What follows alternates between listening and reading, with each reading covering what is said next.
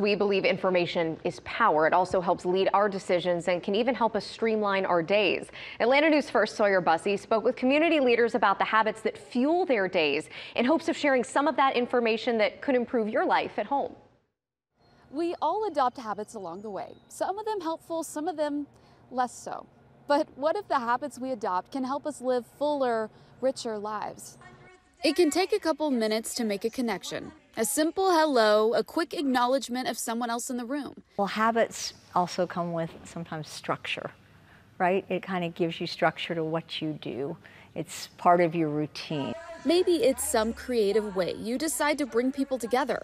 Maybe it's a simple way. Maybe that way is by bringing your best friend to work. Lovely. She makes me feel, I just want my dog. This is going to be my dog once.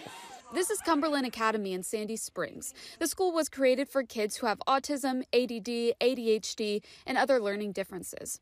This is a place who says their mission is to help each student feel seen and supported, for each student to thrive. We get here, we get out of the car, we run and play in the gym, and we hang out with the kids.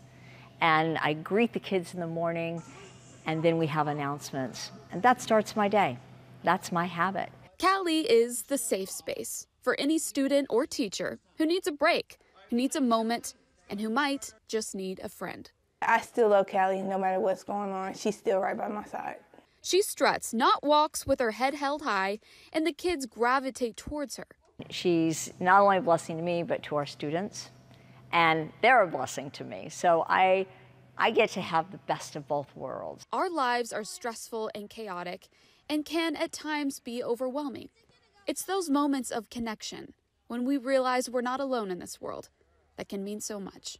Callie is a daily part of life here at Cumberland, and maybe there's something we can all learn about making space in our lives for a little bit of connection every day, even if you don't have a Callie.